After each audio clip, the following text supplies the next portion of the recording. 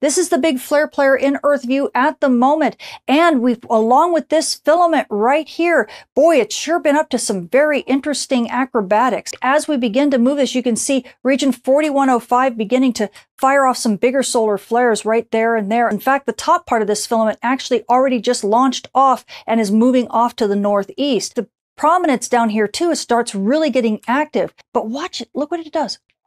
That tells me that likely this filament that's in the process of erupting, you can't really tell, but this filament is erupting, and at the same time, there's some type of connection going on between this part of the filament and what was in the filament here, which is really a prominence because you're looking at it from the edge. Now, let me switch it to a different wavelength, our blue sun, so you can really get a better feel for what's going on. This is the top part of that filament.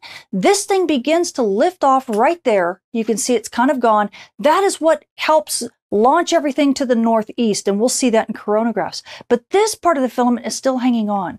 And yet, as it goes, you'll watch right here, watch these two ribbons. Look at this.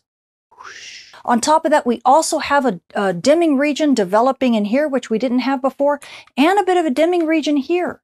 So you have two dimming regions on either side of these scars. Let you know we've got something, and this is right in the middle of the Earth strike zone, so something is definitely coming right toward us.